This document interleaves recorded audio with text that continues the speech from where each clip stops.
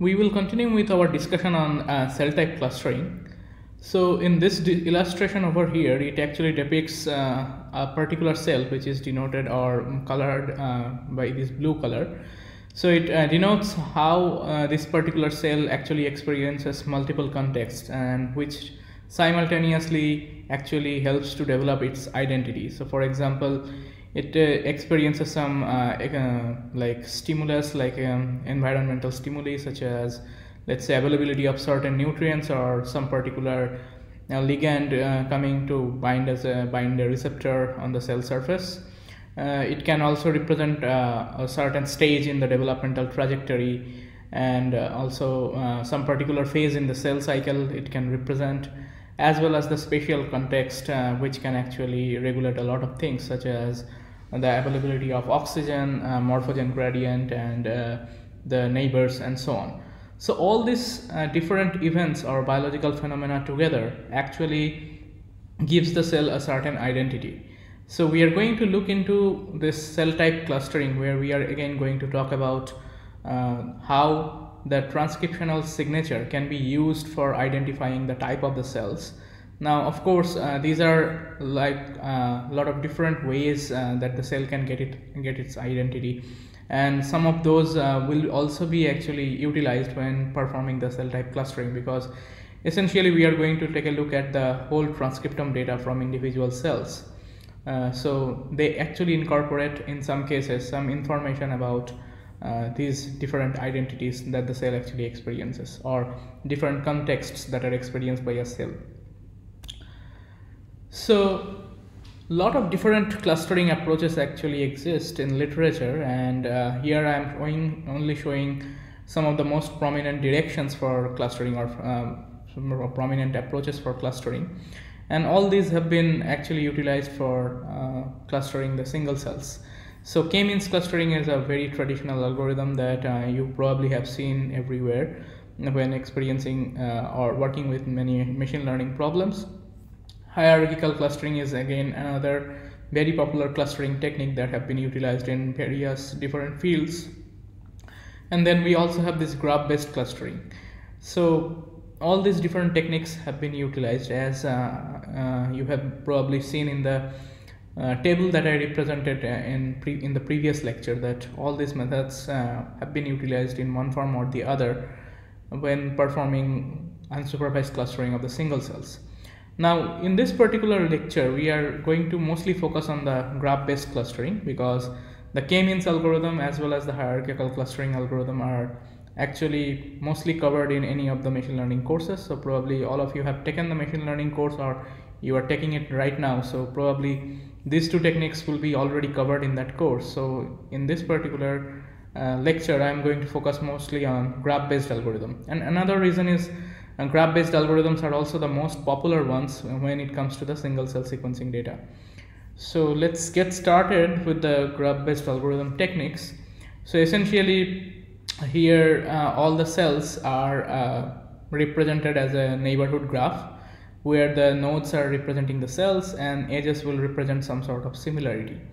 And then essentially this graph-based clustering method, they are also sometimes known as community detection algorithms. So their goal is to just identify group of cells or group of nodes that are most densely connected.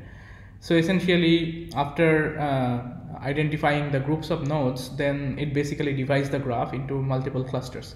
As you can see in this particular representation, where let's assume that all the nodes are representing single cells, and the edges that you see are basically similarity in terms of their transcriptome, again based on their single cell RNA sequencing data. So you see that we can basically color them, and these colors are representing different clusters, because you see within each of these submodule or subgraphs, the nodes are very densely packed, whereas there are only certain number of connections between two different subgraphs. So for example, here there are only 3 edges that are present between this cluster and this cluster over here. So essentially we can see that we can probably partition the graph in such a way so that we can end up with meaningful clusters, where within each of the clusters the nodes will be very densely connected, whereas between the clusters there will be only very few connections. So there are different ways to construct these graphs. So one of the most popular ways of constructing this type of graph on which we can perform clustering is k-nearest neighbor graph. So essentially, again, we'll have nodes. So let's assume that we have two vertices P and Q, and they will be connected by an edge if the distance between P and Q is among the kth smallest distance from P to any other objects or any other nodes in the set of vertices. So imagine that in this KNN graph, we are going to connect the nodes which are also k nearest neighbor of the other node, and only then they will be connected. So essentially each node here will be connected to its k nearest neighbors. And another type of graph can be actually constructed, which is basically known as a shared nearest neighbor graph. Now in case of shared nearest neighbor graph, it's actually constructed after constructing the k nearest neighbor graph. So it actually incorporates some more information. So essentially here also the weights of the edges, they will define some sort of proximity or similarity between the two nodes, but this proximity will actually be based on the number of neighbors that are actually shared between the two nodes. So let's say if there is an edge connecting two nodes in the shared nearest neighbor graph, then essentially that edge weight actually will denote how many neighbors they have in common. So essentially it will denote the similarity between the two nodes with respect to the closeness to some other common nearest neighbors. So let's assume we have this particular KNN graph, and if we are considering to construct an edge between these two nodes I and j, then we see that they have 4 neighbors in common, which are basically neighbors to both of these nodes. Then in the shared nearest neighbor graph, they can be connected with an edge with edge weight 4. So this is just a very basic way of constructing the shared nearest neighbor graph from the k nearest neighbor graph. So in fact, let's take a look at a particular algorithm for constructing this shared nearest neighbor graph. So first of all, for each data point xi, we are going to compute the k nearest neighbors based on Euclidean distance, and then we are going to put them in a list. And in that list, so this list basically contains the original data point at the first entry, and then all the k nearest neighbors which are already ranked. So let's denote this particular list as nearest neighbor of xi. And then when considering to add an edge between two particular nodes, so let's say we are considering two particular data points xi and xj, and now we assign a particular edge between xi and xj if they have at least one shared k nearest neighbor. Okay, and then we have to also assign a weight to that particular edge. So if xi and xj they have shared k nearest neighbors, then we have to assign a particular weight to that, and that weight is actually computed by as the difference between the k and the highest average ranking of the common k nearest neighbor. So let's actually be more concrete. So the weight associated with the edge xi and xj is computed like this. So again, it's the maximum of k minus half of or k minus average of the ranks of the rank of the node between xi and xj, where basically v this node v is actually a common or shared nearest neighbor. So this rank function, this rank of v and xi, this actually gives the position of v in the nearest neighbor list. So you see the rank is actually higher if it is more distant from the original node. So rank 1 node will be again the closest neighbor of that particular node or closest neighbor of that particular point, that will have rank 1. So further the rank further a node is from that original data point, its rank will also be higher, like the absolute value will be higher. So why do we actually construct this kind of the way we are defining this? Because in k nearest neighbor graph, so we are actually using a very simple Euclidean distance metric, which is actually so this k nearest neighbor graph, the distance between two nodes cannot be meaningful, may not be meaningful always. Whereas this node ranking that we are seeing in the shared nearest neighbor graph, so the weight of a particular edge is based on the shared nearest neighbor, and then it is also depending on the ranking of a particular node. So even if the distance actually gets distorted because of let's say dimension reduction or something like that, but the ranking will not really change. So essentially the ranking of the shared neighbors in a perfect cluster, in a genuine true cluster, should be very high. So it should actually give rise to a highly weighted edge. Whereas if there are two nodes which are actually from different clusters, then their ranking in the shared nearest neighbor should be very low.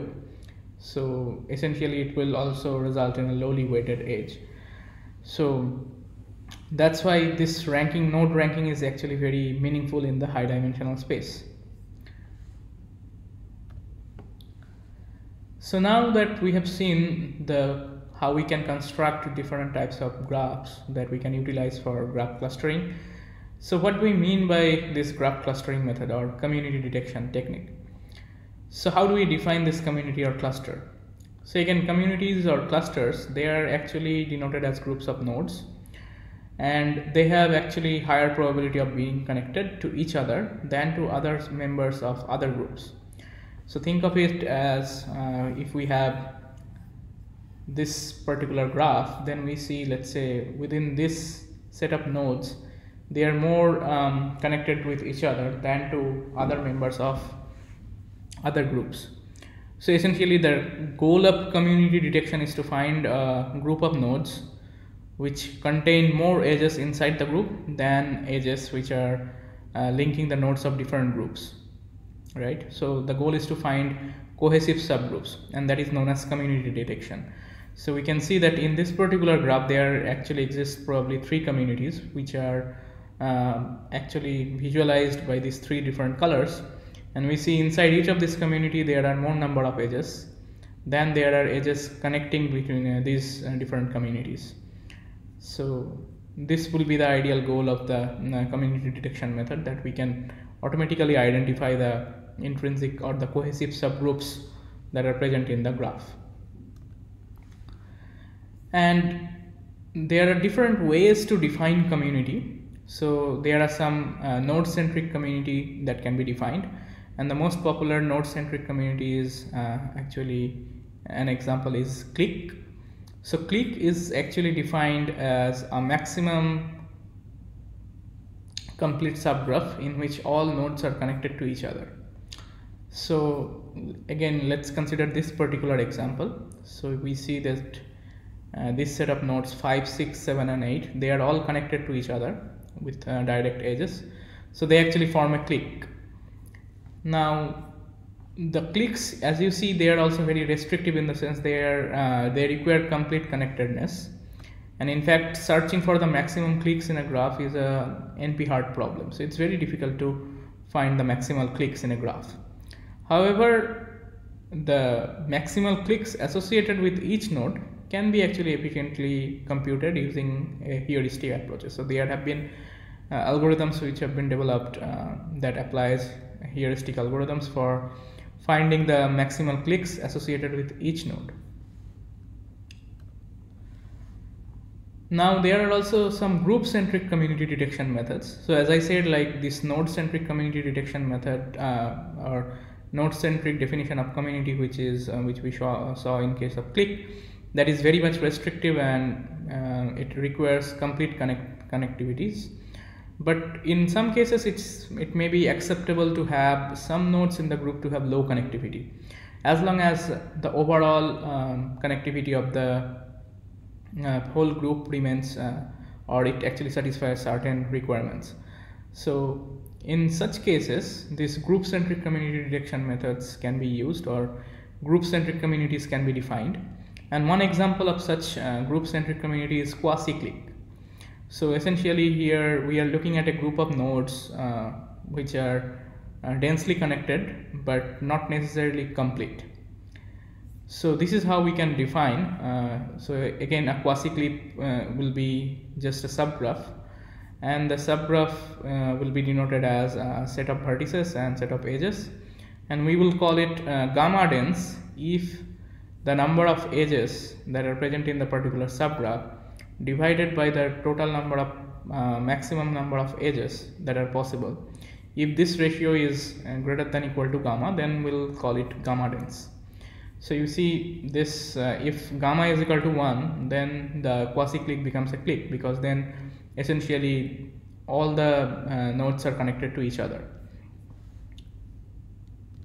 So now this concept of quasi-clique have been utilized in a method known as SNN-clique, and this SNN-clique was actually developed for performing unsupervised clustering based on single-cell RNA sequencing data. So this algorithm first actually extracts local maximum quasi-cliques that are associated with each node, in the subgraph that is induced by the node, and then actually the clusters are constructed by merging these maximal quasi-cliques. So basically the nodes will be assigned to unique clusters by merging the quasi-cliques. So this technique is utilized by this SNN-clique method. So now let us talk about how to partition the graphs, right? So once we have constructed a graph, how do we partition it such that we actually end up with meaningful partitions or meaningful clusters or communities? So one of the most popular way of partitioning the graph is to partition in a way so that essentially the number of cut is minimized. Now what is meant by number of cut? So essentially if we are going to partition the nodes, then we are going to introduce a cut, and a cut is basically defined as the total number of edges between two disjoint sets of nodes. So again, let's assume that we are going to cut this graph at this particular edge, then the cut is associated with the value 1 because it is only cutting one edge. Again, if we want to cut it, let's say over here, then it's cutting two edges, so this cut will be defined by the value 2 or associated with the value 2. So the graph partition algorithms, they aim to find out a partition such that the cut is minimized, the value associated with the cut is minimized. So the goal is such because if two communities are well separated, then the cuts between them should be small. That is the sort of hypothesis or sort of idea or reasoning behind looking for the minimum cut. So essentially you see that the community detection problem, we can convert it into a problem where we want to find the minimum cut in the network. So again, a graph is just a network is another name for the graph, where it's basically let's assume that we have an undirected graph where edges have no direction, and then the community detection method or problem can be reduced to finding the minimum cut problem. However, you see that finding the minimum cut is not always the best cut. Just take an example over here. So if we look for the minimum cut, then we might cut the graph at this position, right? But it will result in a very small cluster consisting of just a single node, or and another large cluster consisting of all the other nodes. Whereas the best possible cut is probably here. It has a value 2, which is higher than the smallest cut or the minimum cut, but again it meaningfully clusters the nodes, right? So this minimum cut problem, that optimization function that we are using at this problem, is not always the best cut because it can result in imbalanced communities, right? As we have seen here in this particular example. So to deal with that, more sophisticated objective functions can be used, which can consider community size. Now these two are such functions, ratio cut and normalized cut.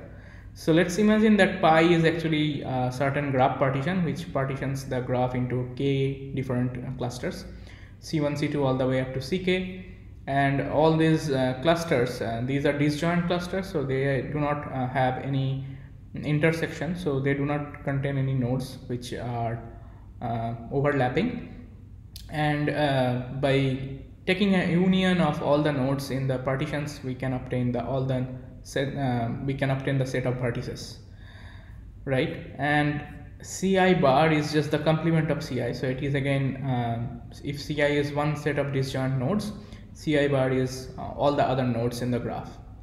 And then we have another function which is defined as volume of a particular component or cluster or community, right? So the volume of a particular community is defined as sum of the degrees of all the nodes in that particular community.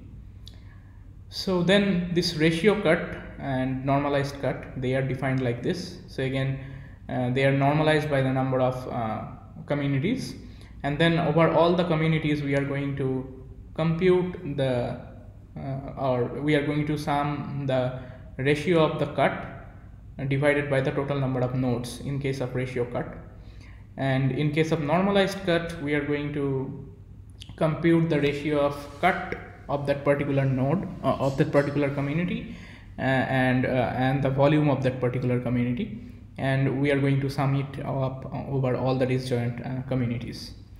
So as you can see, both of these objective functions, they attempt to minimize the number of edges. Still they are trying to minimize the number of edges between the communities, but at the same time they also avoid the bias of very imbalanced communities, like trivial size communities like singletons, because we are taking a ratio. In this case we are taking into consideration the number of nodes in a particular community or the total number of connections in a particular community, right, or total number of edges in a particular community.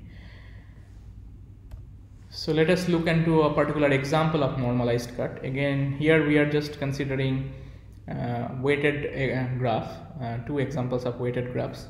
So for example, in this particular graph, so here the volume function is defined a little bit differently. So we are considering all the edges that are present in a particular subset of our community. We are going to sum all the weights on all those edges, and that will be the volume function.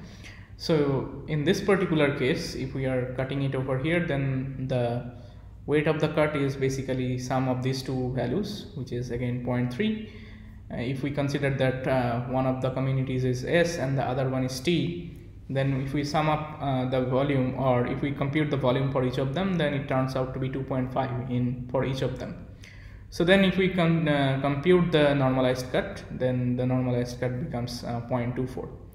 But in the second example, when we are trying to trying to use this particular cut, which is consisting of our 4 edges, then the weight of the cut is 3, and then again we can compute the volume of S and T just like that, and then the normalized cut becomes 1.62, which is much higher than 0.24. As you can also see that particularly this cut is much more meaningful than this cut, right? So essentially by minimizing the normalized cut, we can obtain a suitable graph partitioning or communities. Now it turns out that finding the minimum ratio cut or the normalized cut is also an NP-hard problem. So we basically need a heuristic method to solve the problem. And spectral clustering actually have been used as a heuristic approach for solving the problem, which reformulate this minimum normalized cut problem as a minimum trace problem, and then solves an eigen decomposition problem. Similarly, this Loven clustering method is another method for finding the communities, and Markov clustering and so on. And then again, there is this modularity maximization technique, which tries to improve the modularity of the particular graph. And modularity is again a particular measure or a particular metric that measures the quality of the community partitions. and at the same time it actually considers the degree distribution of the nodes. So in fact, we are going to take a look into low-N clustering later. We'll see that low-N clustering also uses the modularity function as an optimization function. So this is just an illustration of how many different types of single cell based methods have been developed. So as of now, you see under clustering, it's already counting to almost 200. So you see there are a lot of different clustering methods that have been developed for single cell RNA sequencing data. So we are not going to focus on a large number of them. We are just going to focus on maybe some of the key clustering methods. Again, of course, these are by no means the most definitive clustering methods. There are a lot of very good clustering methods out there, but we are only going to consider, first of all, we are going to consider scRNA, which is I think the most popular clustering algorithm for single cell RNA sequencing data. And then we are going to take a look into some possible alternative clustering methods which offer some sort of orthogonal, I would say, facilities. So let's get started with scRNA. Again, scRNA actually constructs a k-nearest neighbor graph, and before that it actually performs principal component analysis to reduce the dimensionality of the data, and then in the reduced phase it computes the Euclidean distance between each pair of cells, and based on which it constructs the KNN graph. Now after constructing the k-nearest neighbor graph, right, after that it actually defines the edge weights. Again, what they are doing with the refinement of the edge weights is they are considering an approach just like shared nearest neighbor graph. So essentially you see that they are utilizing this Jaccard distance, which is again considering or computing the overlap in the local neighborhoods. So this particular idea of working with the shared nearest neighbor graph is not something that scRNA actually introduced. It was previously used by two different methods. As I said, like SNN-click actually used the concept of quasi-click, finding quasi-click in a shared nearest neighbor graph, and also there was this method phenograph, and this phenograph was mainly developed for single cell data but not exactly RNA sequencing. So there also they use this concept of the same concept as is being used in scRNA. So again, this particular toy example over here is showing you how the value of k actually changes your graph structure, the k-nearest neighbor structure. So essentially you see in this particular case there are two different clusters. So there is this particular cluster over here, and the other one is this large cluster. So with k being very small too, we can actually see a very much disconnected graph in some sense. And when we go for k equal to 5, then the whole data set gets divided into smaller size clusters, many clusters.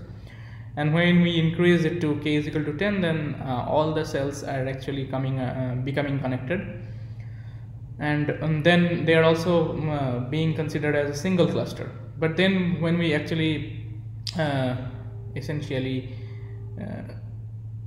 consider the Jaccard distance, that is we consider the overlap between the shared neighborhoods, overlap between the local neighborhoods of a two particular cell, two individual cells, then we obtain back this clustering. So where basically again we are seeing two different clusters.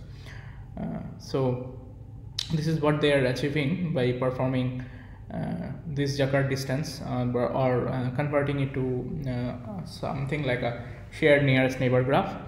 And then after the graph is constructed, then we have to find the communities. So for finding the communities, again scRNA utilizes the Louvain algorithm, which is again optimizing the modularity function. So again you can imagine that essentially it's looking for maximizing the modularity in some sense. So we are going to take a look into Louvain algorithm in very brief. So again it is considering the modularity function, which is given by this particular equation. So in this particular equation, APQ is basically weight of a particular connection between two nodes P and Q, right? And KP and KQ, these are actually some of the weights of all the different edges that are originating from a particular node, either from P, so that is denoted as KP, and then KQ is just for the node which is denoted as Q. Now CP is basically the cluster on to which the node P has been assigned. Now this delta of CP and CQ, this is just a dummy variable which takes the value 1 if both the objects P and Q are in the same cluster, otherwise it takes the value 0. And then M is basically the sum over half of sum over PQ and APQ. So it's basically sum of weights of all the connection between all the existing objects, and then we divide it by 2. So this is our modularity function, and then this Lovain algorithm actually works in multiple passes. So every pass is basically in every pass it tries to obtain the best possible value of modularity, and then it goes to the next pass, and this process goes on until there no further improvement in modularity is obtained. And one good thing about this modularity optimization technique is that we do not have to specify the number of clusters beforehand.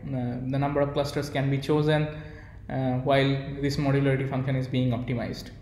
Now in each pass it is consisting of actually two phases.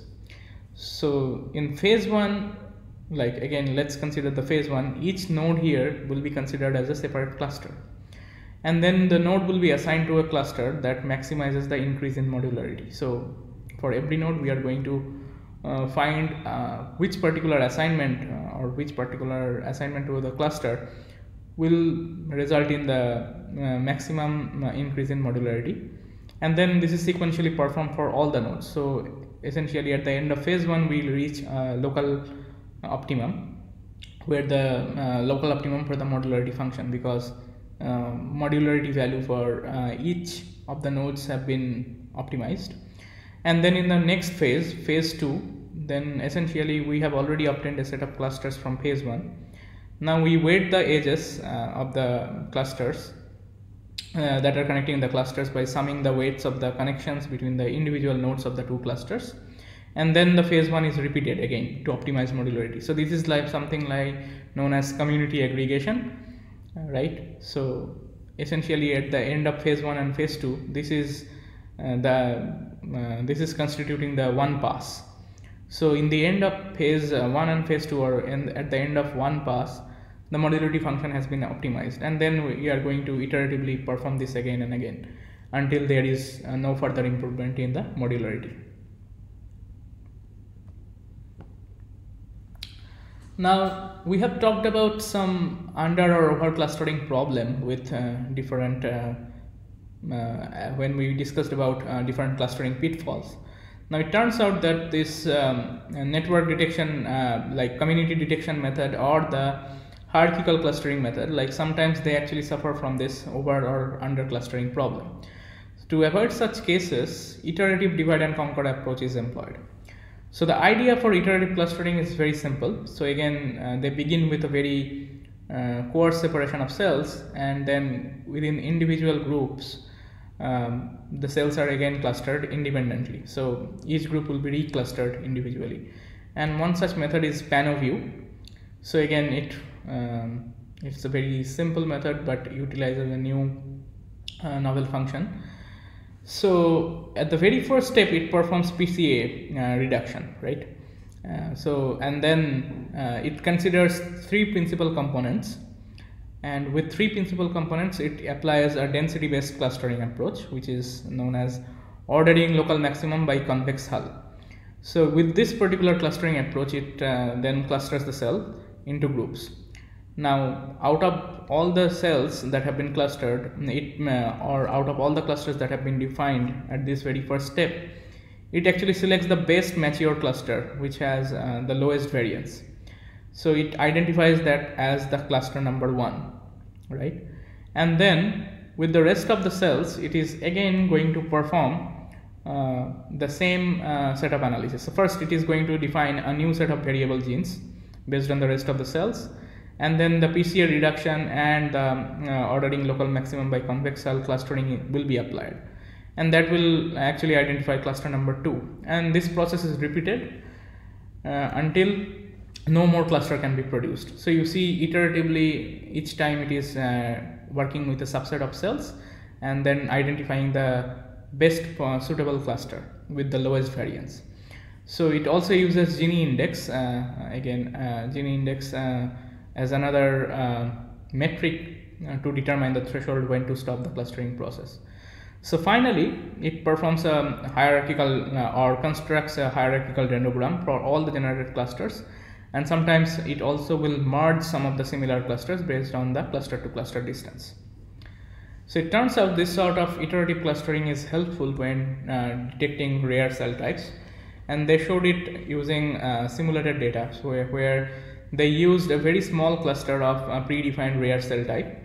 So this particular cluster is consisting of 3 different cells. So this is the true clustering, and you see this true cluster, this very small cluster consisting of 3 cells was only detected by the PanoView algorithm, whereas CUDAT or ScanPy, which is basically both of these are network community detection based clustering algorithms, they could not detect it as a separate cluster. Now Gini cluster is actually another technique which is designed specifically for identifying rare cell types. So it actually detects this particular cell type, but again it performs poorly in distinguishing more frequent cell types. So now I will briefly describe this particular algorithm, too many cells, which actually visualizes also intercluster relationships. So you can imagine in case of hierarchical clustering, the relationship between the clusters can also be obtained. Now here the concept, like most of the clustering methods that we have seen, like whether those are like dimension reduction followed by community detection or followed by k-means, that kind of clusters, like clustering algorithms, do not actually display the intercluster relationship. So they are producing very flat clustering, and oftentimes they actually are working with reduced dimensional data. In contrast, this particular method, which I believe was published this year itself, or maybe end of last year, so this actually utilizes a very orthogonal strategy. So instead of defining a latent dimension representation first, it will basically work with a matrix-free divisive hierarchical spectral clustering method. So essentially the goal is to represent all the cells in a tree-like structure. So you see essentially the different branching points. So the internal nodes are also representing clusters which can be further subdivided, and the leaves are also representing clusters which cannot be further split into other communities. Now essentially, so this you see that this particular visualization also has different color codes. Again, these color codes are representing how cell types are changing over different clustering branches, and this lot of other attributes can be associated with these branches, like some colors can be mixed, representing mixing of certain cell types, as well as their strength can be represented by the weight of these branches. So essentially, again, I am not going into the details of this algorithm, but what it does is basically it will construct a network of the cells again. So essentially it's using some sort of graph again, and this time this network is, or the graph is constructed by based on their cosine similarities, and then that particular graph will be recursively bipartitioned. So they are using a truncated singular value decomposition. Now the network of the cells is not constructed based on the raw gene expression data, but rather they use a transformation on the gene expression data and use that transform matrix. So by doing so, they actually avoid some amount of calculation that is needed for dimension reduction and all those things. So the details of the method you can find in the paper itself, but in the end they are also stopping this recursive bipartitioning when the candidate split actually results in a non-positive Newman-given modularity. So again, they are utilizing another modularity function as the optimization. So now that we have seen some methods for clustering, performing clustering on the single cell data, so how do we actually annotate cellular identity with the clusters? So that is actually a very important question, and in fact there is not a single good computational solution for doing so.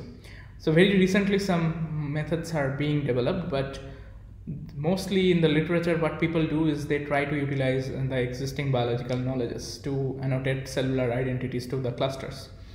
So one approach has been that for each of the clusters we can find the set of differentially expressed genes, and with those set of differentially expressed genes we can perform some sort of gene ontology analysis to identify the biological phenomena which are mostly enriched for those marker genes. So essentially we know but in some cases people even don't even go into that gene ontology analysis. Rather they can use just the set of marker genes and overlay the marker genes on each of the clusters. So people already have some knowledge about the very specific marker genes corresponding to different cell types. So they just use those cell type marker informations to annotate the cellular identities to clusters. Another approach could be to again utilize the differentially expressed genes and compare them again another dataset which is already annotated. So that's why nowadays like building of or generation of comprehensive atlas for the tissues, that is becoming so popular. So essentially whenever you have a new data set and from which you identify the cluster, you can actually go back to the atlas or a reference map of cell types. You can perform some sort of alignment of this new cluster to the existing cell type clusters that are present in the atlas, and then you can obtain the identity of the newly identified cluster from your dataset. So that's why it requires very comprehensive atlases of cell types, and this different I would say like big consortiums that are actually already in place, like Human Cell Atlas or HubMap from NIH. They are trying to build these atlases. So you will nowadays you will see a lot of different atlases like Heart Atlas, Lung Atlas, or Mouse Cell Atlas, and so on, Brain Atlas. So all these atlases are being I think generated for different types of human tissues as well as for other organisms. And some examples are actually here. So here are two databases which contains the cell type gene signatures. So if you are working with, let's say, human tissues or human cell types or cell line datasets, or from mouse, you can actually take help from this kind of databases such as PangLawDB or CellMarker. So all of these have I think some sort of reference already available for cell type annotation. So nowadays people are also coming up with I would say more automated methods for cell type annotation, and while discussing those methods are out of the scope for this course, if you are interested, I can actually give you pointers to those particular papers. Thank you.